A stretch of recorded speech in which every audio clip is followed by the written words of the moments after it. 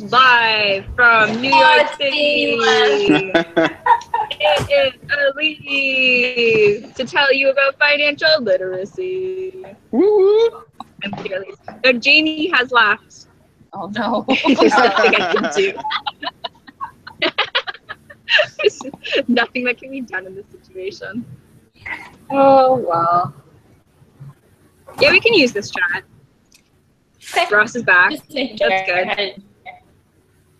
This chat's always good. Oh, perfect. Everyone good? Everyone's mic is muted. Besides mine and Laura's, obviously. Yes. Yeah. So obviously we're going to start with a little icebreaker. I Yeah. apologize for the background noise because there's a street behind me. So I'm at a little park. So I hear some truck noises every now and again. Don't be alarmed. It's just New York City. Also, you might hear pigeon noises too. It's just New York City. All right, Laura, you can start the icebreaker. I'm done talking about New York. Great. Wait, are you really in New York? So I just am in New for York. anybody that ends up tuning into this that isn't in our math class, this is going to be a webinar on financial literacy for the junior intermediate context, and specifically for using it in math, but also any cross-curricular applications. So we have an icebreaker for you. We decided to make it very focused on current events. And it is designed in a way that it could be used. You can use it in a classroom if you want. I think probably grade 7 or 8 would probably be good based on the subject matter that we're going to be addressing in the icebreaker. And also it deals with a news topic that they probably would have heard of at some point, either through their parents or on the internet or watching TV. So if you could get to the icebreaker, has everyone had a chance to look at any of the articles we'll be reading? Did you read them ahead of time, or are you going to read them now? Did anyone look at them ahead of time, or are we looking at them right now? Briefly, Not read them? but, Okay, yeah. great. So you have a choice between one of two articles. If you're a fast reader, you can read both of them, but that is in no way required. It just would give you some extra context for the discussion we're going to have following the reading of the articles. And I hope you enjoyed the beautiful image we have of who will probably be the next president of the United States. So everyone, when you're finished skimming over one or both of the articles, let me know. And I'll open the floor for a couple discussion questions and reactions to the article from there.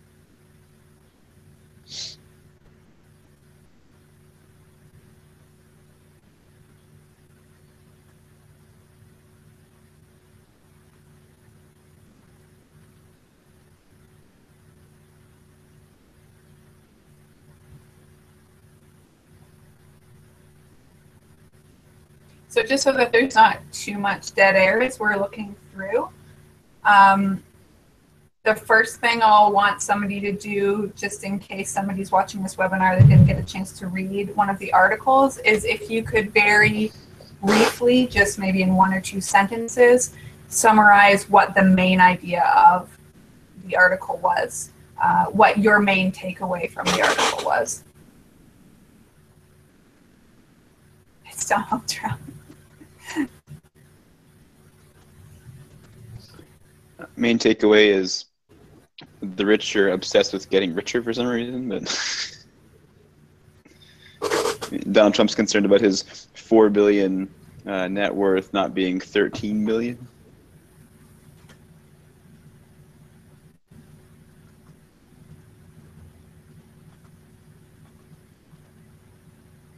Okay, so that's great. There's a worry about or a discussion on Donald Trump's net worth, whether it's possible that he could, if he had made different choices with his money, if he could have had more money.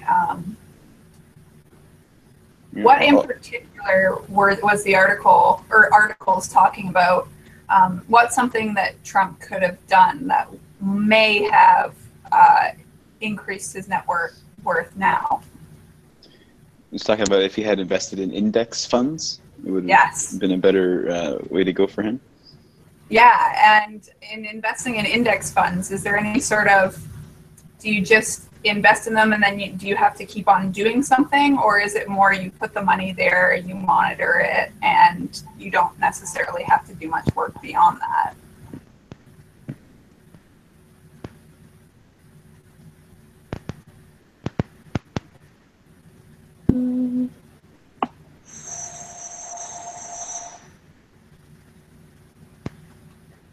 So you just invest in it and leave it.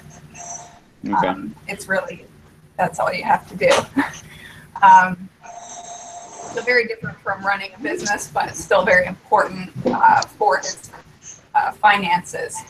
So makes you want to go invest in index funds. Yeah, no, we all have to invest in index funds. It's my takeaway from that. But Ross has a quick question. Oh, sorry. Ross doesn't know what an index fund is. And Great. neither does Okay. Melissa. That's okay. I don't know what it is either, guys. Don't worry. Okay, so, well, an index fund is essentially an average of several different stocks all grouped together. So if you're thinking about mean, median, and mode, it's you take, say, 30 stocks, divide them, and it ends up being, that's the price of the fund. So I'm just going to quote directly from one of the articles. It says, what is an index fund? So since the late 1800s, companies like Standard & Poor's and Dow Jones have calculated and published averages of groups of stock prices. So it's the prices of stocks added up and divided. So you're basically, instead of just, let's say that you are just investing in a single company, say Apple, an index fund is a bundle of many different companies and many different groups. So if one company in it isn't doing so well, it doesn't really affect your investments as much because it's covered by, if there's 30 different companies, odds are there's more companies that are going to be doing well out of the 30. So, what was something that surprised you about the article, or something that you found interesting about the article?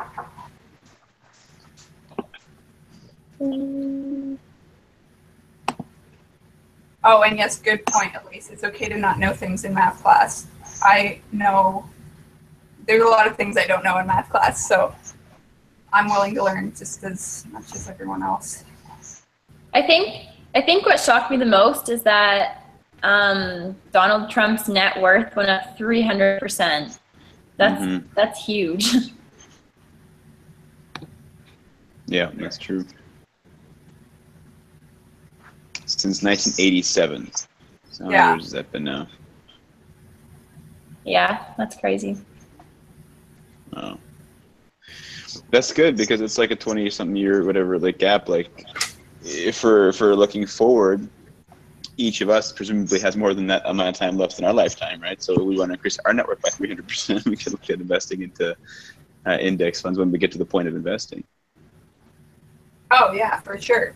Or just investing in general, right? It's better than just leaving your in an extreme example of leaving your money in a shoebox under your bed, or in a more realistic example, maybe just leaving it in a bank account and you don't really know what to do with it. It's better to start putting it in a savings fund or putting it in investments. What's interesting and kind of sometimes it's scary to me, like all of my money we've put into our house, right? And so if we sell our house, we get a good chunk of money back.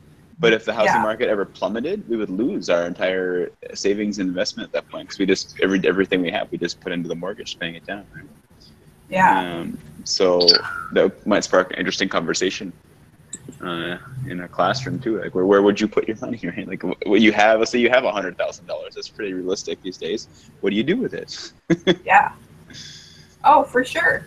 There are a couple more questions, but we started a bit late, so I want to sort of move into the bulk of webinar. But Sounds good.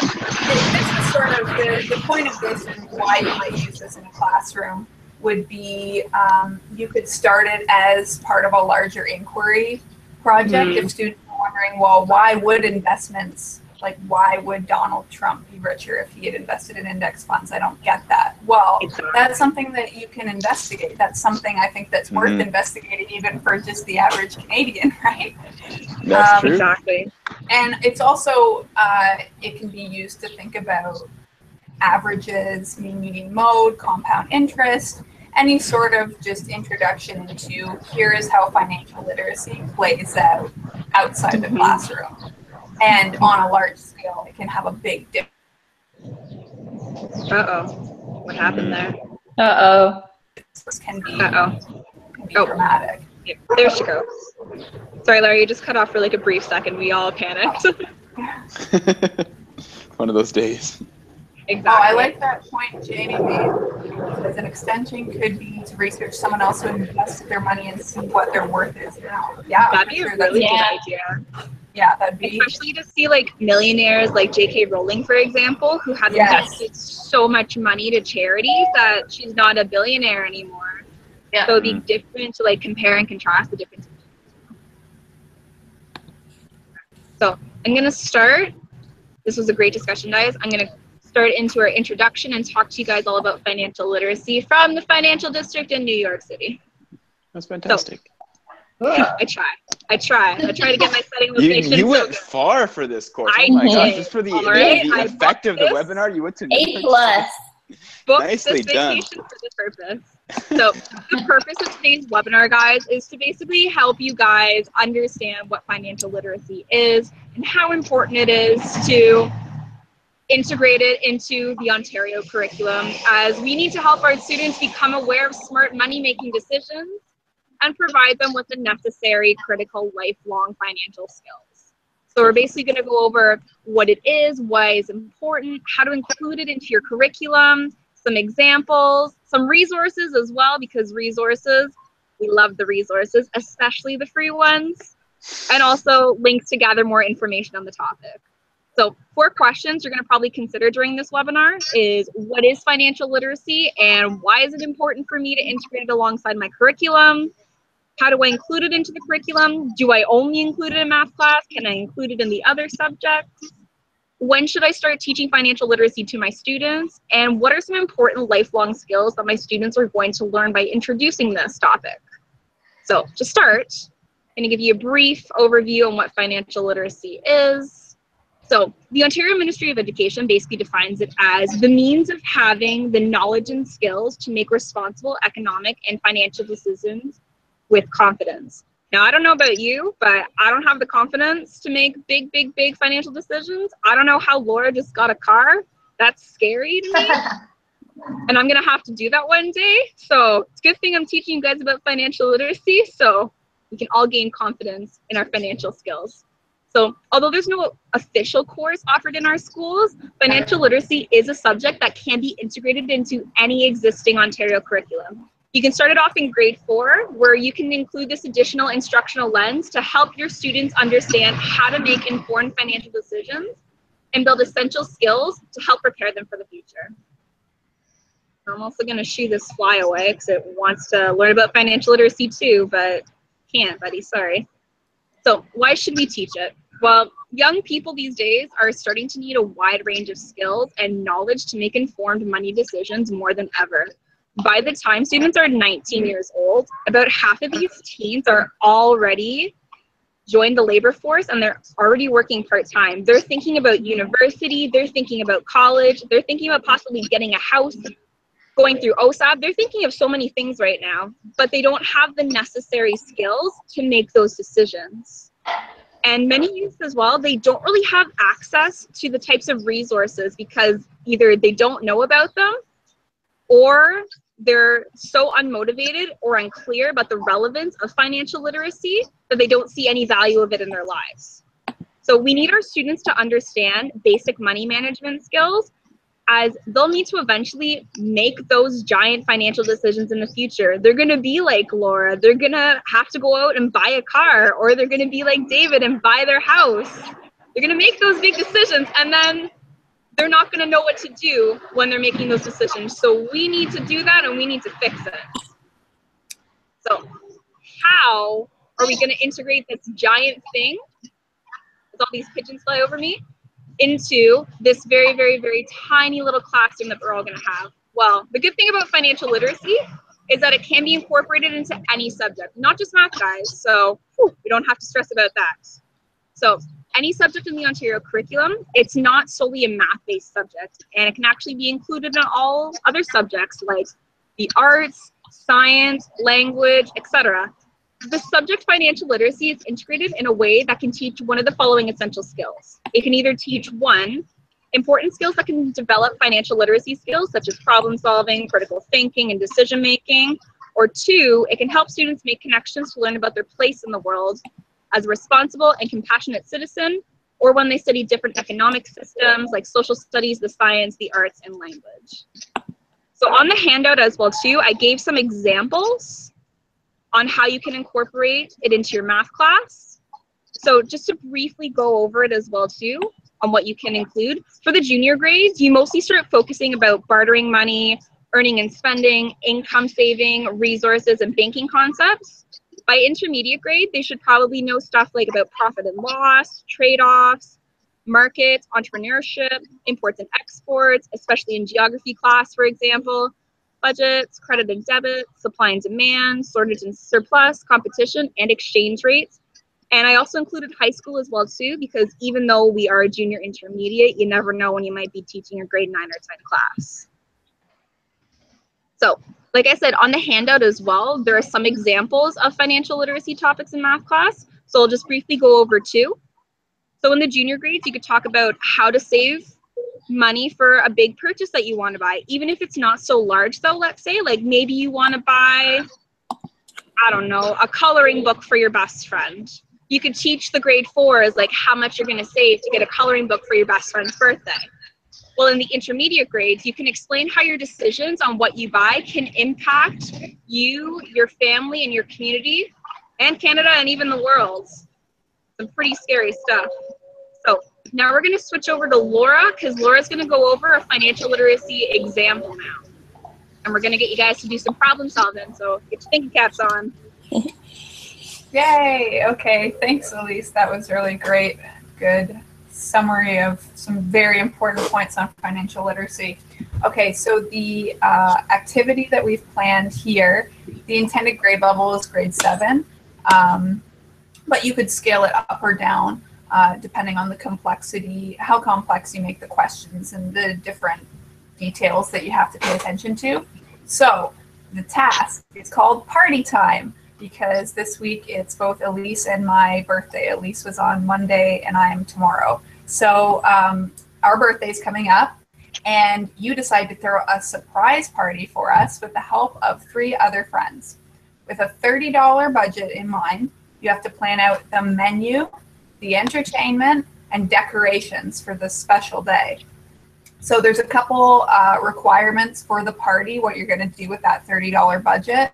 2 snacks and 2 drinks, 3 decorations of any sort, and 1 board game so that your party members don't get bored standing around. So to get you started, we have some grocery flyers from Red Flag Deals. And some of the questions to focus on is how can you make sure your friends are having a good time while staying on budget? What are some of the things you need for a fun party? And what sort of snacks would you want to have, keeping in mind different people's tastes or dietary restrictions or preferences? And also remember to keep in mind that the tax is 13% for all of your purchases. So we can start brainstorming in the chat, or you can do it in a separate Google Doc. Yes, the inner Jamie thinking about tax. So yeah, we can start brainstorming here in the chat, whatever you prefer, to think about the $30 budget.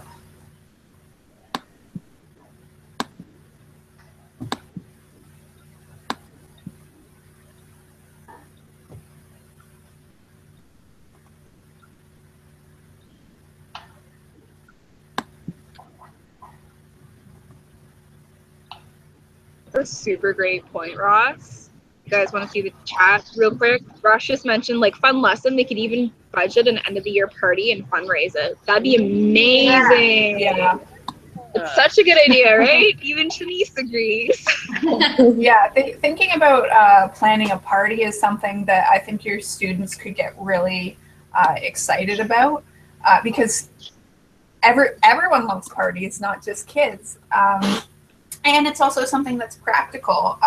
Most of the students will probably celebrate birthday parties, depending on their religion, but a lot of them will or have some sort of celebration at some point in their life. So being able to figure out, okay, what do you have to think about when you're planning a party? How much money do I have at my disposal? That's something that's really important. If you were scaling it up a grade, you could have, we gave a very modest budget, $30, but if you were going up to upper grades, you could start thinking about, oh, you're planning prom or you're planning homecoming. You've got to rent a banquet hall. You've got to think about catering. If your students wanted to go in that direction and wanted to make it really big. So David just mentioned in the Hangout chat, basically we can spend about $26.10 maximum before tax. So if that gives you guys a little bit of help as well too to plan out the party. Everybody, big shout out to David for calculating that for us. Yeah, thanks. Good collaboration, guys.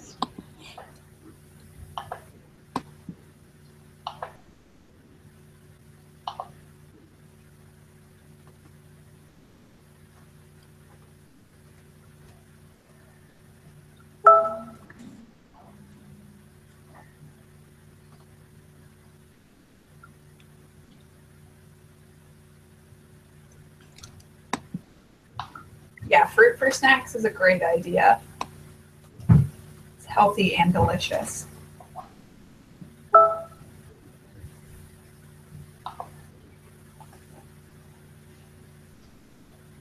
As long as you can dip it in chocolate.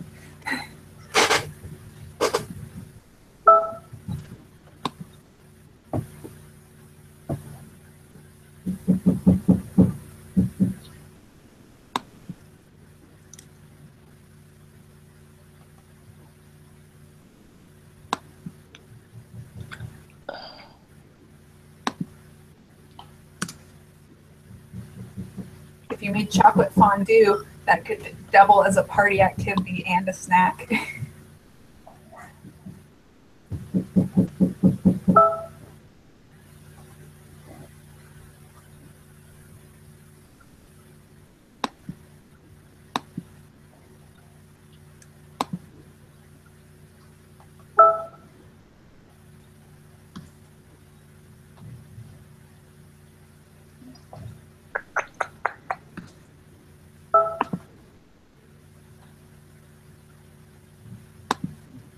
So David's saying $10 to $12 for fruit and chocolate. Vanessa says cheese is on sale for $2.99 at Value Mart. Cheese is also a popular party snack. Yeah, dollar store is key. There's a lot of really fun stuff at the dollar store, especially around Halloween. I get lost in there at this time of the year. Oh, cheesies. Okay. I thought when it was cheese with a Z, it was like a cheese type product, not a real.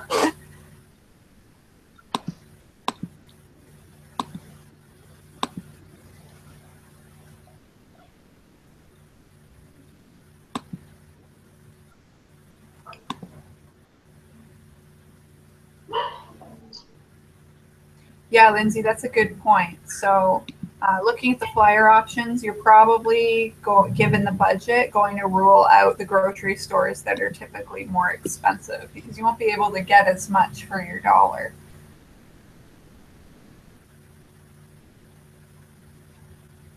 No, except for skipping.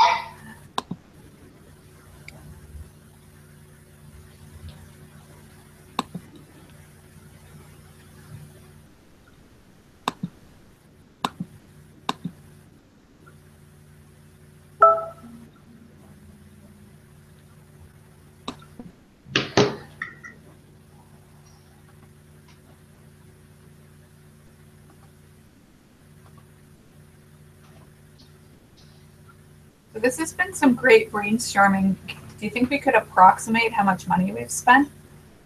Just estimate. It doesn't have to be exact, given our time frame.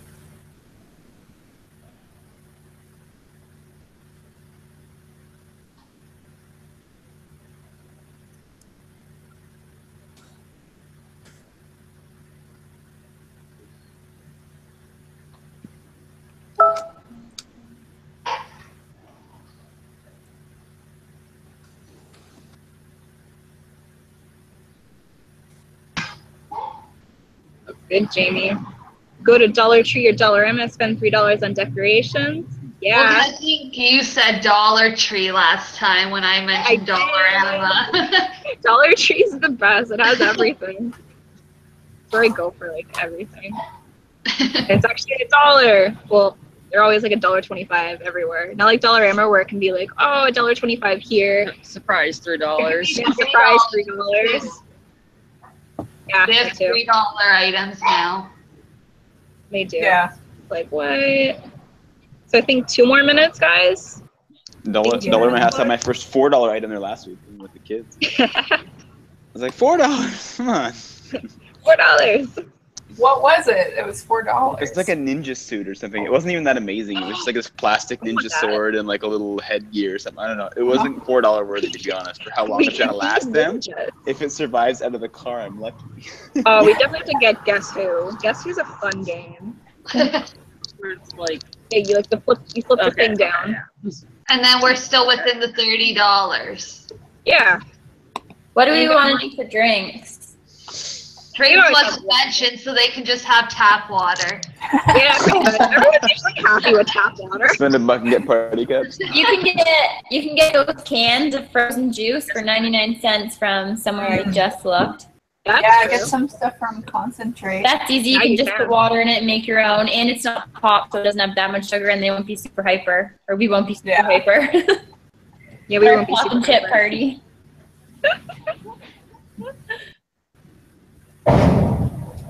What was that? I don't know. That wasn't me. What, was there a crashing sound? Yeah. Yeah, it was somebody throwing garbage in the dumpster. Oh. Oh, Because that makes more sense. it's situated in such a way that people like just toss it in. So it makes this rather loud noise. That makes sense. That's a really good point, Lindsay. So to stay within budget, we're talking about making unhealthy food choices. So that is actually a very good segue into That is a very good some segue. of the, yeah, it's perfect. Some of the questions that we had related to cross-curricular and extension. So one of our cross-curricular questions were, can you create a menu that follows the Canada Food Guide? And given the budget, maybe that could be a discussion about why or why not and why that's difficult. That's true. It also relates to we had a question here. Is there anything you found particularly engaging or frustrating about the activity? So something that could be frustrating is that, yeah, you're pretty limited in your choices, and maybe you do want fruit, what maybe you want, I don't know, cheese and crackers or something like that. And you can't necessarily do that on the budget. You've got to stick to chips and pop. So that sort of gets into a conversation on privilege and access to resources and things that you could connect to social studies, health, social justice issues for language arts, and anywhere you want to go with that, you're fairly open. We also had an extension activity of, can you create a budget if one of the friends is either A, Apollo vegetarian, so only eats chicken, B, is Jewish and so would keep kosher, or C, is allergic to nuts and is mildly lactose intolerant, so can have a bit of dairy, but too much dairy would not be good for that person. So sort of factoring in these real life things of, yes, people have dietary restrictions based on, for health reasons, religious reasons, ethical reasons. And how do you accommodate that? Mildly lactose intolerant. So we were wondering if this were to be a 3-part lesson plan, what would be the minds-on consolidation or the assessment tool for something like this, for the planning, the party, and the budget? Yeah, that's a good point. So Jamie's saying that in the instructional lens portion, if you were to put this into our Brock template lesson plan,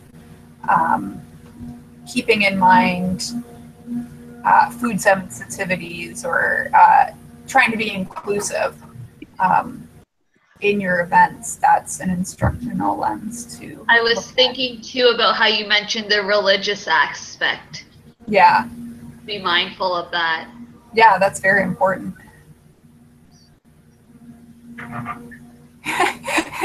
They could and that would be a field trip, though. Yeah.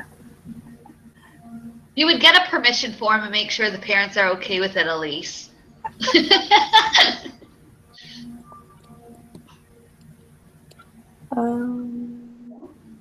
So how would you, just theoretically, how would you assess this if they were planning a party and they had a budget and the students had to, like, how would you want them to show their knowledge and show their party planning? Maybe cut out sections of the flyers to show what items and where they're getting them from. Yeah, yeah. And then they can also show their work on calculating the tax for those specific items.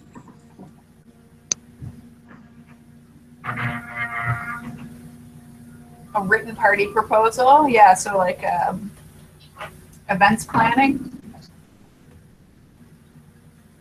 You could have them doing creating a chart as well to hold all the information that would meet different mathematic requirements as well for the curriculum. Where they have to tabulate results and things for data management. Yeah, there's a lot of data management that can go that can connect to financial literacy in terms of, especially in terms of displaying the data you've collected about money, about budgeting, investing, whatever it might be. Yeah, the brainstorm of things they need to consider. I think that's really good, because I feel like if you were to show that to a principal or to a parent, it would definitely show the students' thinking processes really effectively, because it would show all the different stages as opposed to just maybe a polished end product. So you could see sort of, oh, this is how the student is approaching the problem that's been presented to him or her. Yep. Oh, Jamie, I really like that. Give different groups different budgets to introduce that privilege conversation. So yeah, it's probably a lot easier to have a good party if you've got maybe $100 to spare as opposed to just $30 or $15.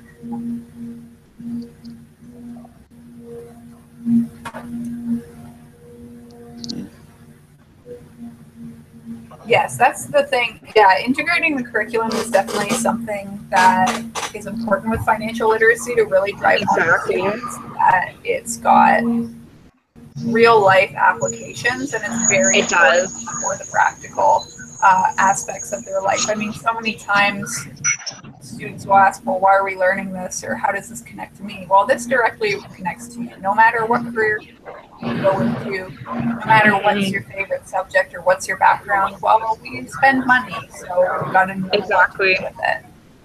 And that kind of even segues to like talking about financial literacy and the other subjects as well too, because we mentioned health and physical education, the whole healthy living thing.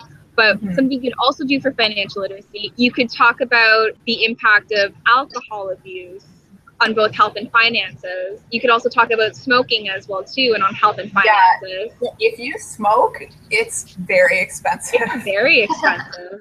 And just like teaching kids that. That's a great way to deter. If anyone smokes in here as well too, I apologize if anyone does smoke in here, but it is something that we could teach our kids as well too. We could also, I mean, it's a good deterrent, right? Because it's like, well, it's how much you're gonna spend. Yeah, like, don't you want to spend that on something else? Probably. Yeah, and in grade 7, they start talking about all that stuff too, grade 5 to 7. Yeah. The marijuana. We could also. Oh yeah, I was gonna talk about the arts. Yeah. That's what I was and how students can consider its relationship between the arts. So, arts, community, and media. Ideas and themes related to socioeconomic issues. The arts could also be used as assessment tools. So if you're doing a drama scene about something to do with financial literacy, it's also kind of important to, if any of your students are really interested in the visual arts or in becoming a professional artist, there's a lot that you can do in terms of small business and money management and selling your art. One of my clients that I proofread for, she's a financial planner and a professional artist, and she talks about that a lot. Like, she works for artists and how, there's a lot of things you have to consider if you're trying to make a living doing art. You've got to think about the materials you're going to use, because when you're selling that art piece, you want people to buy it, but you also don't want to have gone into the red because of the materials you had to buy to create it. All those factors, right? Yeah. Exactly. And saving money where you're getting your supplies from. I think we're pretty much good to wrap up, unless there's anything else you want to add, Laura? No, we kind of touched on how you could connect financial literacy to social studies in terms of global inequality. Exactly. And I'm sure David knows it so well as well too, because I'm pretty sure David did something like that in the social studies unit that he made. Also, shout out to this dog that's barking for no reason. He's a chill dog. I'm talking. We also mentioned on the handout as well too some other resources. So we gave you guys links, probably like the best links from the Ontario Ministry of Education, just to help you out if you need any more financial literacy tips. I also provided some children's books because I don't know about you guys, but I'm pretty sure everyone loves a picture book. Picture books can show you so many different things. And these books right here, they all talk about different things. You can introduce into the classroom and different age levels as well. So many different. So as we know, the purpose of today's webinar, help you guys understand what financial literacy is and how you can integrate it into the classroom. So we basically learned what financial literacy was, how to include it, examples and topics, resources, and links. And so the top 3 benefits to teaching students about financial literacy is helps them learn how to set goals for themselves in the future, schools, jobs, saving for a house, etc. Helps them avoid easy money problems they may encounter in the future, like student debt, credit debt, etc. and helps them know where to find the resources and where to go if they need any further information. So in the end, guys, financial literacy, it just makes perfect sense. Get it? Sense? It does. It does. Good one. Gotta end it on a pun, guys. Uh-huh. Thank you. Okay, so thank you all, and enjoy the rest of your day. Happy You birthday. too. Thanks. Happy birthday, guys.